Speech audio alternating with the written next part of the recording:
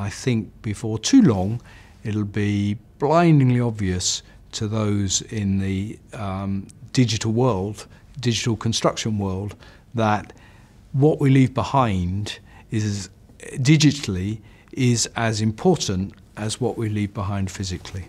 It's absolutely vital to have a clear technology strategy from the beginning of the project, that you set out from the beginning the framework under which the project is going to be created digitally as well as physically.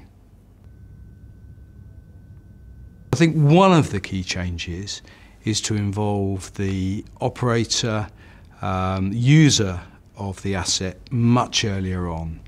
And I think BIM is a key to helping that to happen.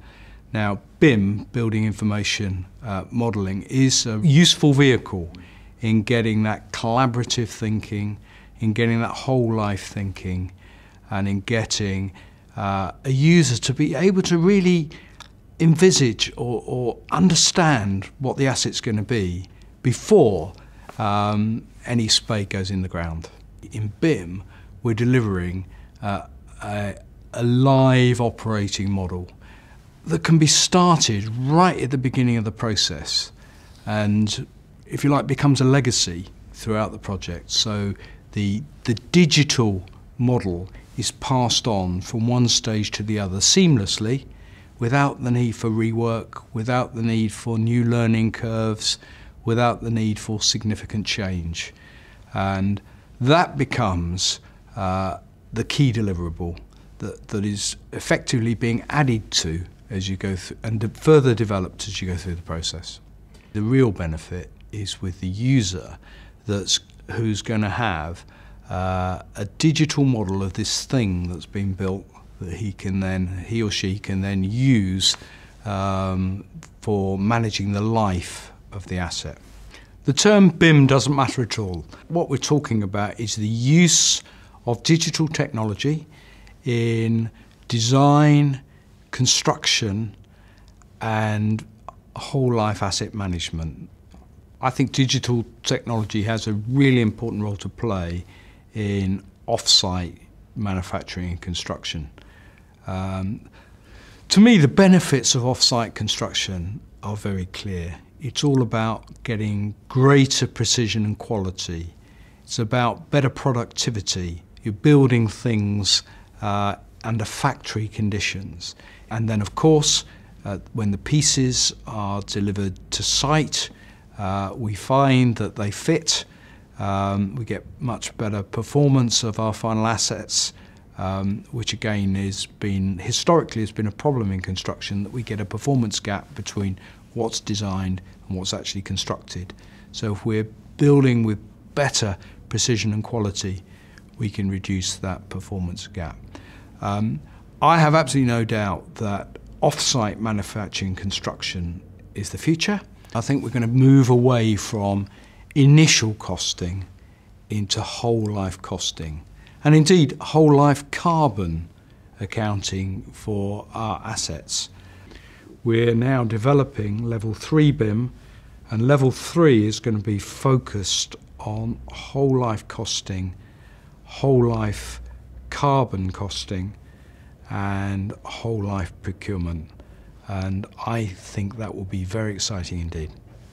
One of the barriers to the exciting future that will be brought about by digital technology is clienting skills. I think this is about having clients that can very concisely articulate what their requirements are without being too prescriptive about how they're going to be delivered, because we want the creativity to come through from the supply chain.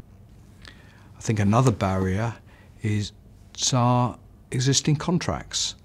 We have some very collaborative forms of contract, but nevertheless they still result in a disjointed supply chain. We need to find ways of joining that up. making a much smoother process, more collaborative process in passing digital information from one party to another. So I think the contracts that we need for the future may be somewhat different from the contracts that we have today. Construction 2025 has the people strand at the heart of the strategy.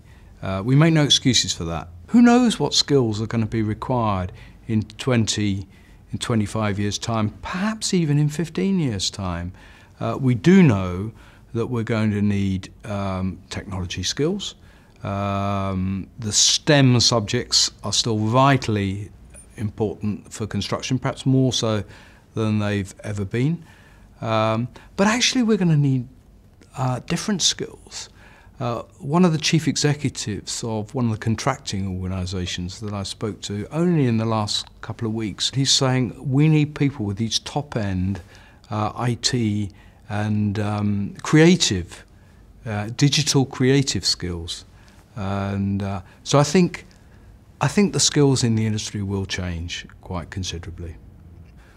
What would I say to individuals who feel uncertain about the future? I would point them to people that are already seeing the benefits and recognising that this is not a threat. This is actually going to help them, and it's going to make their life easier. I think the whole industry has a real job to do in communicating more about what we're doing. We can improve our image. I think that's the key. The Olympics is a fantastic example of how the construction industry raised its reputation with the public. I think there's another area actually as well. I think as the industry becomes smarter, I think we start to attract the next generation into our industry. Kids that like playing with computer games and things. You know, construction becomes smart. Construction becomes fun, in a sense. And I think that actually helps improving our image with school children, with teachers, with parents, with the general public. So digital technology has a key role to play in the transformation of the industry, which is vital for the future.